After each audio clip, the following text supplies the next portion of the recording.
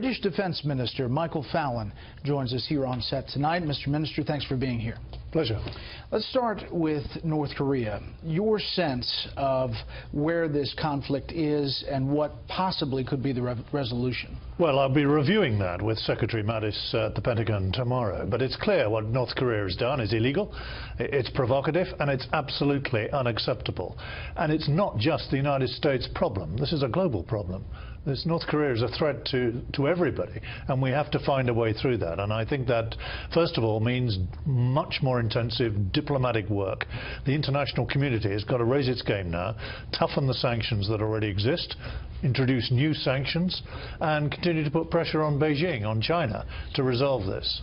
If push came to shove and that diplomatic effort didn't work, would Great Britain join the U.S. in some sort of military action against North Korea? I think it's premature at the moment to start talking about military options.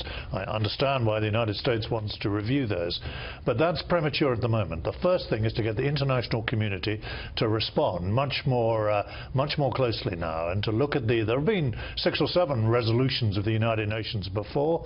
They haven't had the impact that we need. So we probably need a fresh resolution. Our people are working on that in New York.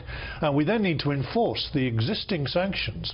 It isn't possible for North Korea to put together this program without accessing components, without accessing finance. So there have been clearly been some breaches of these sanctions, and we need to look at that.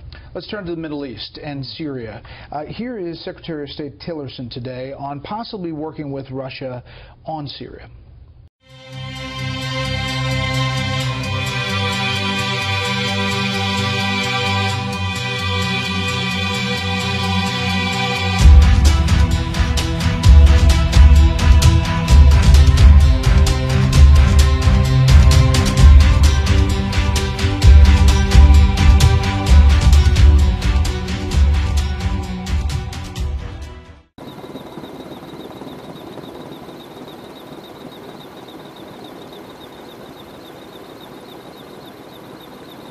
United Kingdom tells Kim Jong-un, "We are ready for nuclear war and will crush North Korea." Sir Michael Fallon said the United Kingdom is conducting a series of military drills with the United States as tensions escalate on the Korean peninsula. He also revealed nuclear submarine crews at the Trident base in Scotland are ready for war if it breaks out. Today the nuclear dangers are intensifying from a reckless North Korea and increasingly assertive Russia. United Kingdom weapons remain the only credible way to deter the most extreme dangers, reminding any aggressor the benefits of an attack would be vastly outweighed by the consequences.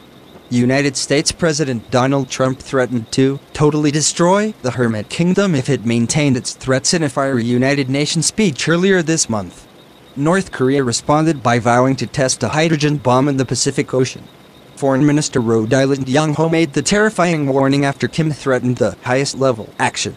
Asked if Britain would join the United States in an all-out war, Fallon replied, "We are working very closely with the United States on all the diplomatic pressure that is needed now to bring this illegal testing program to a halt. We have to exhaust every conceivable diplomatic channel before we start considering any kind of military action."